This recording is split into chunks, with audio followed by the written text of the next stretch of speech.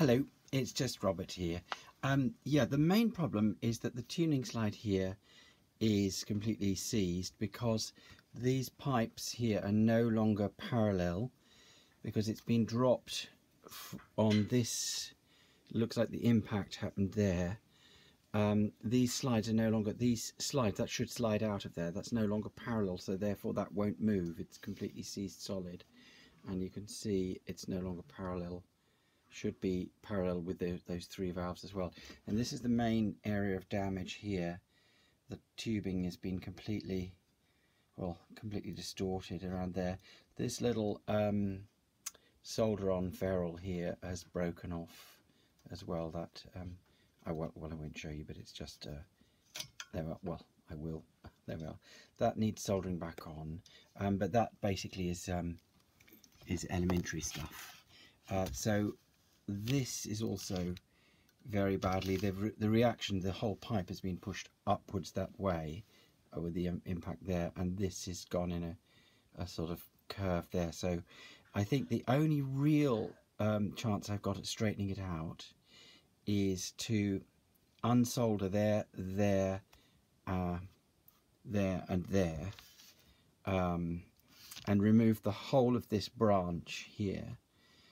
And either straighten it out, and that involves filling it with molten lead to support it, and then straightening it, and then melting the lead out, cleaning it out thoroughly, and then forcing a steel ball into this end, because it's tapered, it's conical, it's smaller there than it is here.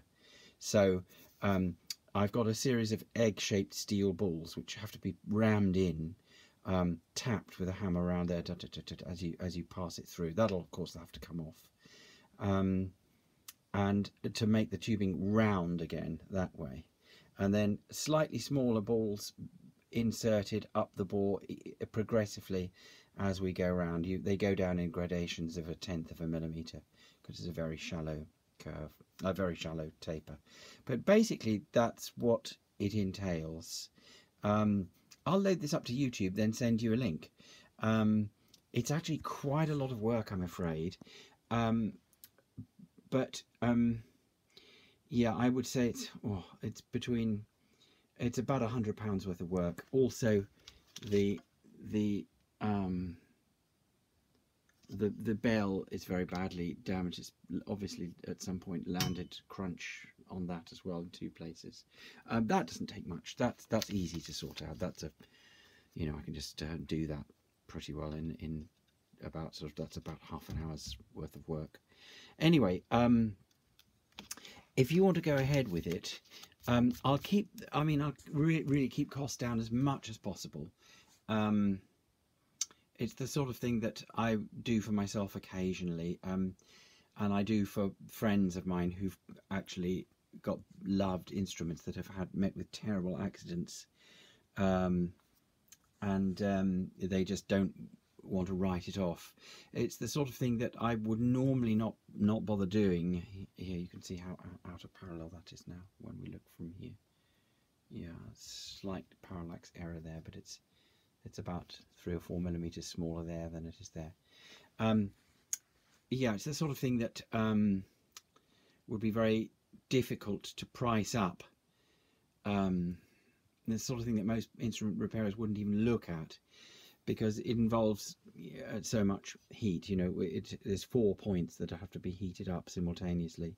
Well, here and here and here and here, and the whole lot can become unsweated from there. And then once that's detached, it can be straightened, worked out. The tubing here, of course, is also very, very flattened, as you can see. It's but it is possible to completely reshape that and put it back to normal.